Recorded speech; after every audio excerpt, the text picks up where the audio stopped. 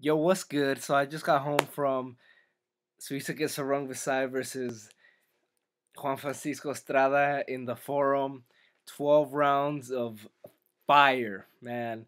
I want to say 12 rounds of action, but I didn't want to sound like Michael Buffer like an HBO shill. But man, for 12 rounds, these little guys just gave it to each other back and forth.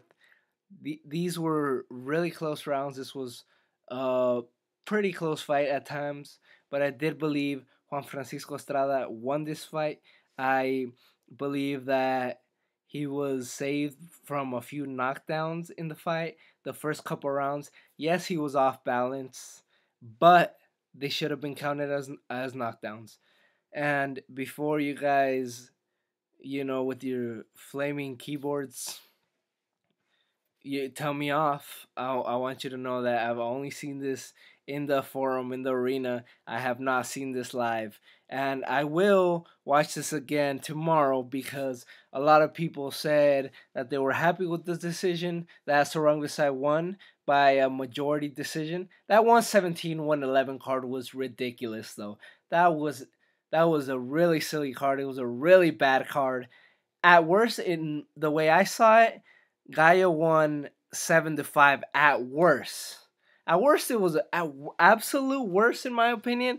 It was a draw. But like I said, I need to watch this on television. But from where I was sitting, it looked like Gaia won 8 rounds to 4, and he deserved to win handsomely.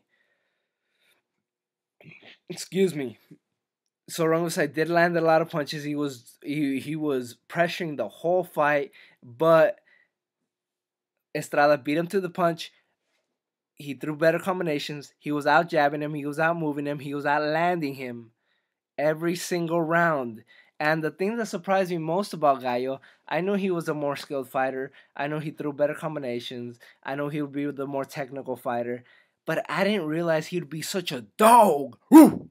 That's Estrada. He's not El Gallo. He's El Perro. Woo! He was a dog this fight. In the 11th round, I had it for Sorongvisai, but it was a pretty slow round compared to the other ones. At least it was still a very exciting round.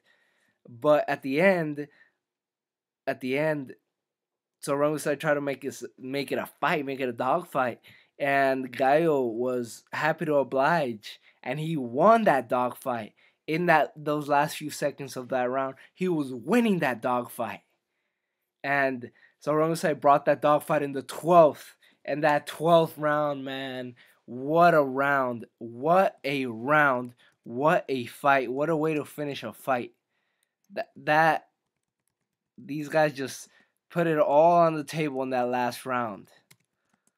The crowd was cheering, Gallo, Gallo. And I don't think I'm not the type of guy that gets swayed by a crowd. I don't think that it's a crowd that got me in this fight.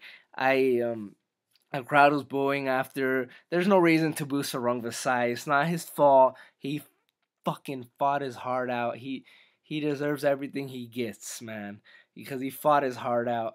But I don't think he won this fight. I do not think he deserved this decision.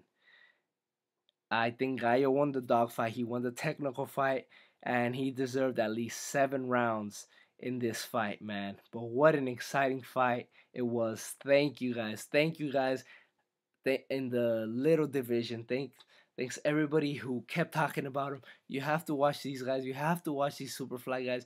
You have to watch these guys on the featherweight. Trust me, you have to watch them. Thank you for all you guys for pushing these fighters on us boxing fans because they needed our attention. They need respect, and they deserve all our respect. And if Sarang Vasai and Gallo Estrada aren't on your pound for pound list, why even have one? What's the point? You guys know I don't partake in that circle jerk, but if you're a fan of mythical rankings, how are these guys? How are these little fellas not on that? Thanks everybody for watching. Peace.